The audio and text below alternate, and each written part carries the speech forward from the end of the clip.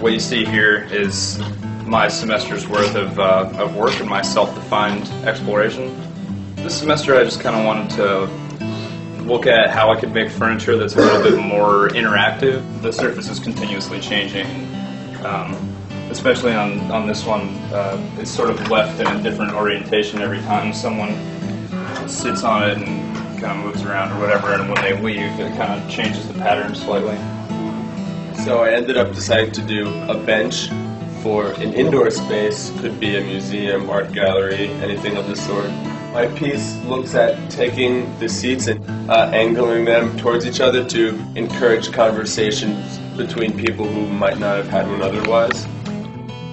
This class is one of the few opportunities that we have to not just design things, but make the things that we've been designing. This class has been really great to get that experience of building it and having a tangible object at the end.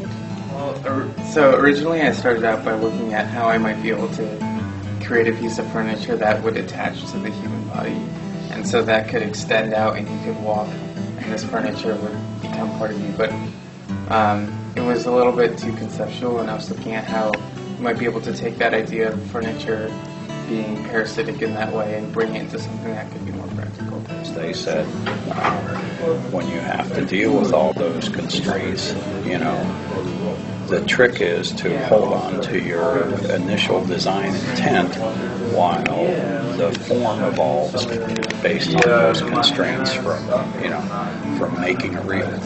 It's amazing how original the ideas continue to be.